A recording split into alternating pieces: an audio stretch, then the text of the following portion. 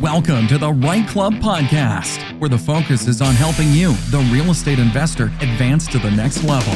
And now let's join this week's hosts and share ways for you to customize your life. So can you tell us a little bit, any mistakes that you learned from or lessons that you can impart that you have gained after each recession? Well, it's important to understand that when you're in a recession, it's not going to last forever. And at some point, you're going to come out of it. So after I came out of my last two recessions, what I did, I sat back and I said, you know what, let's go for 5 years where I'm going full out. Then I'm going to probably do about 2 years where I keep my fields fallow, which means not buying anything, not planting anything in the real estate world, because I know after every 5 to 7 years, there could be an adjustment.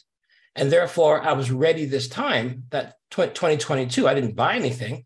I saw lots of stuff that I could do, but instead of forcing myself to actually go and do things, because I'm not really, beholden to anybody but my future self. I'm not competing against anybody on Facebook or whatever the other investors do. I'm happy for them, but it doesn't cause me to want to do something because they are.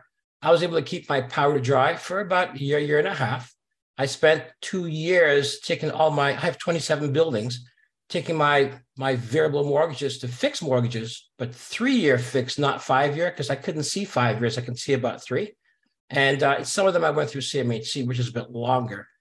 But the biggest lesson I learned from the past is once you come out of it, go hard for a few years and then keep your fields fallow so that when everybody is in drought season, you can actually do something with it. So that's an important lesson that I picked up.